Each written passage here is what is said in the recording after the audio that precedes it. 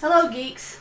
If you were around last year, you might remember us attempt a Batman challenge, where Tim and I and Jeremy and Brittany tried to become healthier and lose some of this excess baggage. Tim forgot it was going on about a week after it started, maybe 2 weeks. But anyways, fitness is important in our lives because we want to be around a long time in order to be able to game and check out the new games and new technology even longer than we already have. But how does a geek exercise? Well, it is my theory that the best exercise is something that you enjoy doing or something you're having fun doing. And you can't do it all at once. You have to do it in small steps. Don't try to go out there and run a marathon without even being able to walk a mile. For this video, I wanted to show you one thing that I do to get that small step started. Now, I know I still have a lot of excess baggage. I've kind of been lazy lately, but I'm going to get back on the game and I'm going to bring you along for the journey and show you some of the fun ways I enjoy exercise. I like to show you my standing desk. Now, when it comes to gaming, I usually use a laptop and I usually sit on the couch while I play. But for my 9 to 5 job, I actually work from home 12 hours on Saturday and Sunday and 8 hours on Monday and Tuesday. After a few hours of sitting, even though I got a really nice comfy chair, you get tired of sitting. Trust me. So I picked up this standing desk. This is in the standing position right now, and you could, if you wanted, use a standing desk for gaming purposes rather than working purposes, or you can use it for both. This one had some features that I really liked. It has 4 adjustable presets. So I have actually a sit preset and a stand preset. It has actually 4 presets, so if you share the desk with somebody, they can have 2 presets and you can have 2 presets.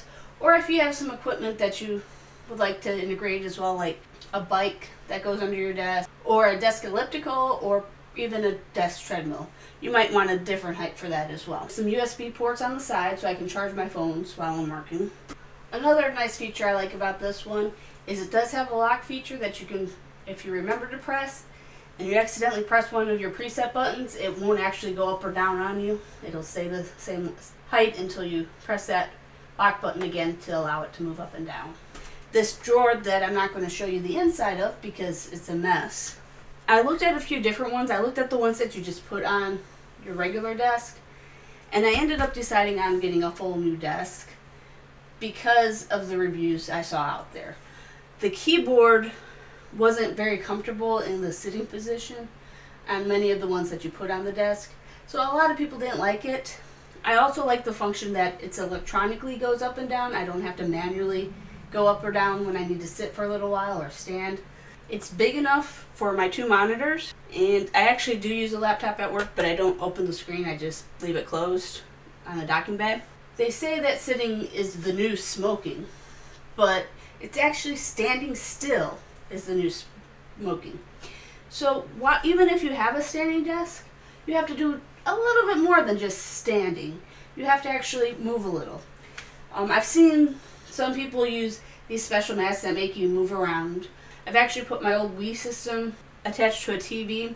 I haven't actually finished setting it up yet, but once it is, I can do some exercises on it that I can still be working while I'm doing, such as step aerobics that you don't have to actually be in rhythm with anybody. You just step, step, step as much as you can. Or some of the strength training ones like squats and stuff you can do and still be able to work on your keyboard and such. I do really like this standing desk. I got it from Costco during a Black Friday sale and it was less than $300. But standing desks are a lot of money, but if you're doing something that you're sitting a lot, such as raiding or working long hours and you're able to have your own desk, I would definitely suggest getting a standing desk. It helps so much from having to sit all the time to being able to get up a little bit and move around a little bit. Even if it's not much of a workout, doing a little bit more than you did the day before is always better. So that is all I have for you today. Let me know what you think about standing desks. Do you have one? Did you want to try out one? What are your thoughts? Do you think they're stupid and overpriced? Let me know in the comment section below. And until tomorrow, geeks, bye.